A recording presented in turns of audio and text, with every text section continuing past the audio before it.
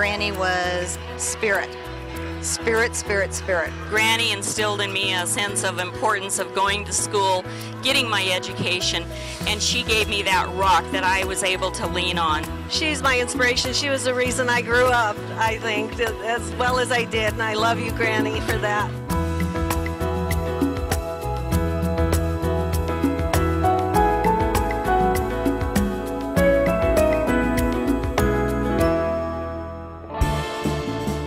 On our campus in 1966, a determined 50-year-old woman set out to continue a college education, cut short over 3 decades earlier by the Great Depression.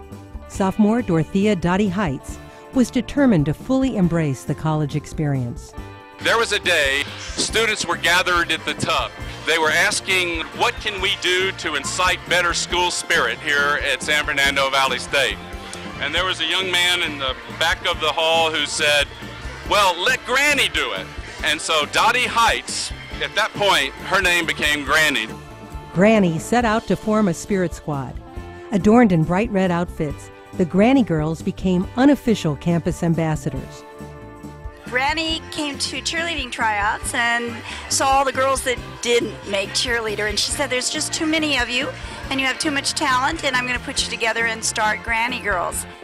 So she gathered us together and decided that we would scandalize the football games by ripping off our skirts, which made a real big impression at our very first game. At university events, banquets, and athletic games, one could expect to see Granny wearing one of her famous hats, but rarely the same one. She had over 500 in her collection. With her red wagon in tow, filled with streamers, toys, and candy, Granny would spread goodwill to kids of all ages. She took great pride in her role as the eternal sweetheart of Sigma Chi. Granny was always proud to claim this university as her school, and she wore it on her sleeves wherever she went. Over the years, Granny volunteered her time with the Woodland Hills Women's Club, Woodland Hills Golden Age Club, March of Dimes, Valley Cultural Center, San Fernando Valley Alpha Phi alumni, and as a teacher and lecturer. She built a career as one of the nation's most respected parliamentarians and was recognized by the United States Congress and the California Legislature. Her associations with organizations, causes, and people were simply the outcomes of what was most important to her: being joyful, seeing life as an adventure, and surrounding herself with others with kind hearts and good intent.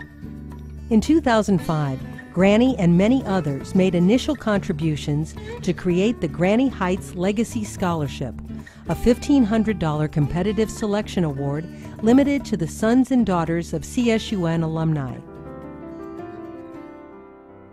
In August 2007, Granny passed away at age 93. I have to say I so miss Granny, and I think all of us do. She was a symbol of CSUN for all the years that I was there. And Granny, we still think of you. Although we miss Granny, her spirit continues to live here on this campus. I, for one, am very proud that the Dorothea Heitz Award for Outstanding Volunteer Leadership is named in her honor. Granny's vision for Cal State Northridge is still alive, and as she would say herself, we all better be ready to do our part.